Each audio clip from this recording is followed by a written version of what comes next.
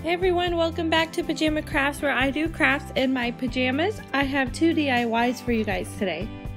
For this Shabby Chic decor piece, I started out with a mirror from Dollar Tree. Unfortunately, I lost a little bit of the footage, but I just took the frame and painted it with some white chalk paint, and I was just mostly dry brushing it so I could leave a little bit of that detail.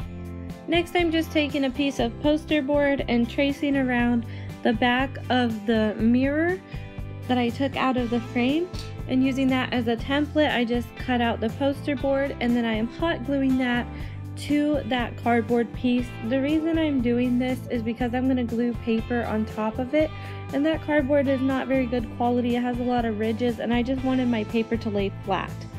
So I'm taking that paper that I have, and it's kind of a tannish beige color, and I got that, I believe, from Oriental Trading Company when I used to work there, but I'm sure you can find this anywhere. And so I'm just gluing that down with a simple glue stick, and then I'm cutting around the edges of that. And you can use white paper or really any color of your choosing. I just feel like this makes it look a little more aged with this tannish paper, and that's the look I'm going for.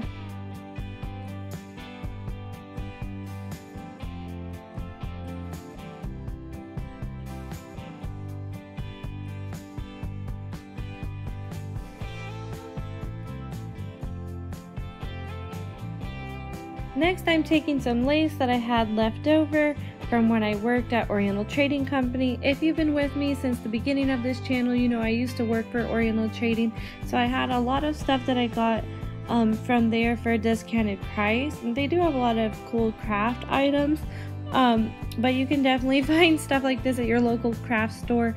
And then I just had a little bit left over, so I'm cutting the last piece in half to cover the top of the paper. And you can definitely use a thinner ribbon if you don't have a thick one like this. You just have to use a little bit more.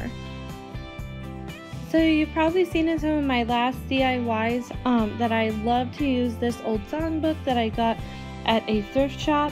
The pages are just so old and worn, and I love that it has old American songs in it.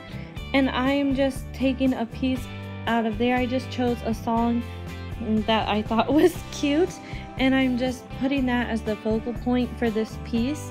If you don't have something like this, you can definitely go to the thrift shop. Is a great place to find old books, and you can maybe put one of your favorite passages or just anything that you like there. You could even use scrapbook paper, a design that you like. If it doesn't look aged and that's the look you're going for, a great tip is to use an ink pad for stamps, and just use that to distress the edges of the paper, and that makes it look a little more old too without going through the whole process of aging the paper.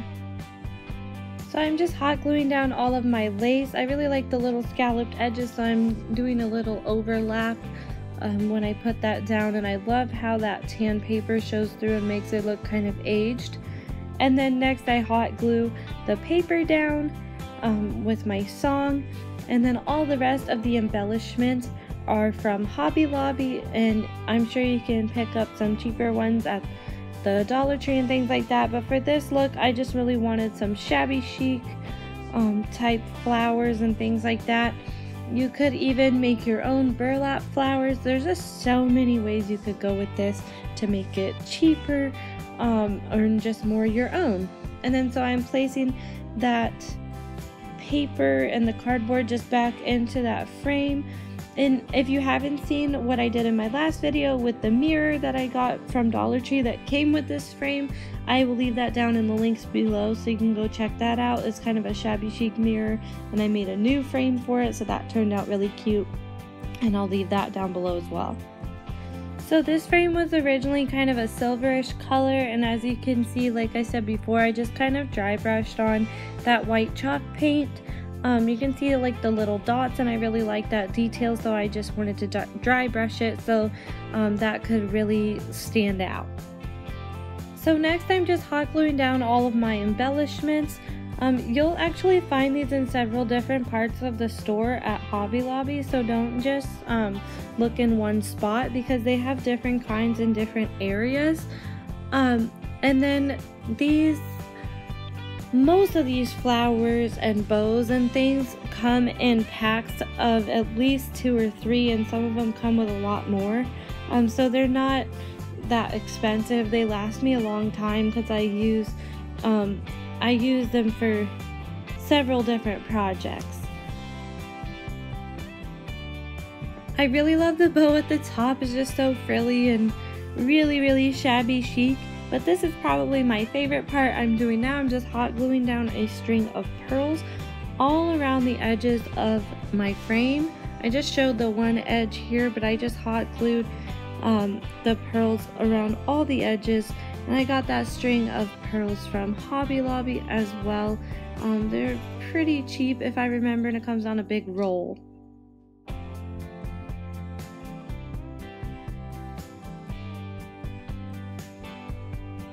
For the last step, I just have this cute little paper rose that I got in the paper studio section by the scrapbooking.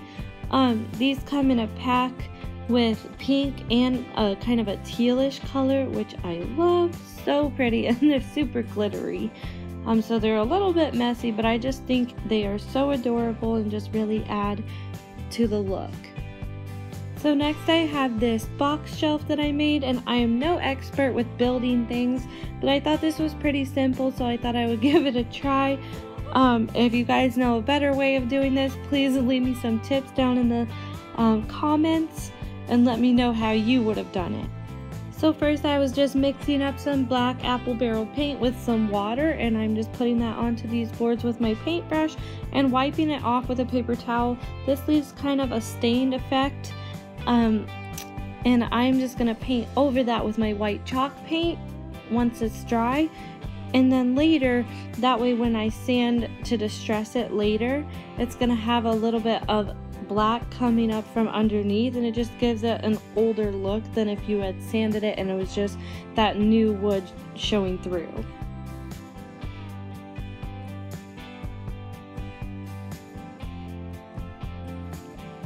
I didn't do full coverage with my white paint just because I did want a little bit to show through already anyway. That's my boyfriend's son. He always has to add his little something to the videos. But I just went ahead and did a little bit of paint. I just left some of that black showing through so it looked extra distressed. So I just did the one coat, and then I'm taking my electric sander and sanding that down. As you can see, the black shows through and makes it look really old and distressed, and I just love that effect. And I am using an electric sander, but you can definitely use just some regular sandpaper if you don't have an electric sander. It's very easy to get that look. The chalk paint is so easy to sand off, so it's pretty easy to do it by hand too. I got this wood from the 75% off pile at Home Depot because I wasn't too worried about it being perfectly straight or anything like that. But if you are, you can definitely get one off of the regular shelf. And I just cut these with my power saw. If you don't have one, you can have Home Depot cut it for you. And then I made 1 foot pieces, and then I'm just making a square here. I use my wood glue on each corner just to give it an extra hold, and then I am using some little nails from Walmart to nail the corners together, and then I just have 2 nails on each corner. You see my boyfriend and his son walking by all the time. Those are his cute little toes. But anyway, so I just did the nails on each corner, and then I also put a staple in each corner on both sides. And then for the last step, I'm using some chicken wire that I had left over from a few other projects, and I just got this at Home Depot, and I'm using my stapler to put that to the back, and then I just cut the edges with my wire snips. I am just obsessed with how these turned out. I think they're absolutely gorgeous, and I can't wait to hang them up. I actually ran out of paint, so I was only able to do the 1 box. But I'm gonna have both of them hanging up in the house, and one higher than the other, so I think it'll add a little bit of dimension to the walls too, instead of just having flat pieces against the wall. So anyway, I just love how they turned out. I hope you guys liked this video too. If you did, please give it a big thumbs up. Don't forget to subscribe to my channel and hit that notification bell so you are notified every time I upload. And if you like this video, please share it with your family and friends if you think they'd like it too. Once we get to 200 subscribers, I'm going to be doing a giveaway, so keep an eye out for that. Thanks for watching. I'll see you next time. Bye.